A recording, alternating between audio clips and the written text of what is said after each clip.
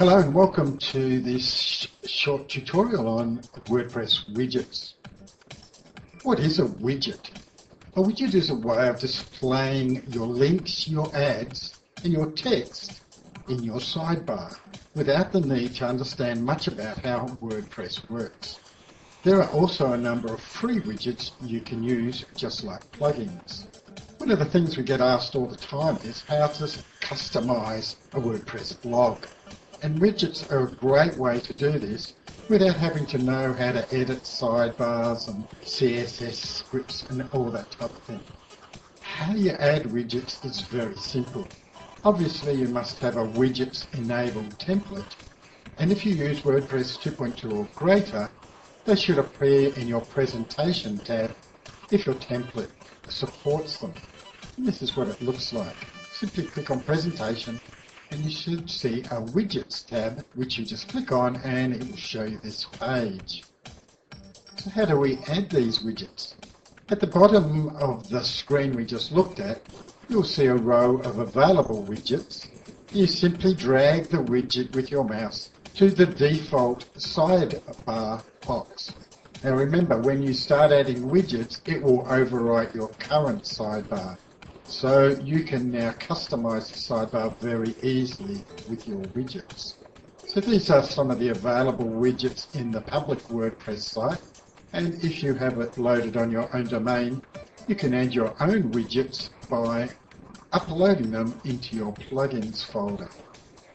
So we simply click on the widget we want and drag it into the default sidebar box, which we looked at before. So here's my page without widgets with a standard sidebar. And now I've added the widgets here. You can see I've got calendar, recent post pages, a category cloud.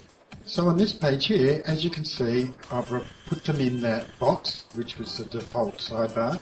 And in the calendar, I simply configure the widget by clicking on the little three bars next to calendar, and it opens up the box you see called calendar. Many of the widgets allow you to choose different preferences in these boxes. You can add the title of the widget. Quite often you can add some different preferences. Text widgets are great as they allow you to add all sorts of information, and you can use HTML, forms, advertising, and much more. So we simply drag our text widget into our widget bar and then put in a heading and add some HTML. And here's that text widget HTML loaded in our page. So as you can imagine, you could add all sorts of things in a text widget, such as forms, advertising like I've done here for Hi-Fi audio stream, or any sort of information you want to add into that text widget. You can add more text widgets by just going down the page a little bit, and you'll see a drop-down box next to text widgets, and you can add as many text widgets as you like. The beautiful thing about widgets is you can rearrange them by dragging them to different positions, and you now can control how your sidebar looks. You can upload new widgets that you can get for free all over the internet. Just upload them to your plugin folder, activate them, and then go into your widgets menu again, and you'll see them in your box. So that's how easy it is to use WordPress widgets. For more great tutorials on blogging, visit www.bloggingempires.com.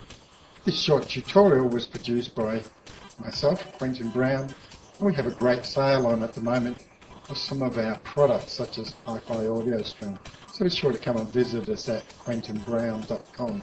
Thanks for watching this tutorial.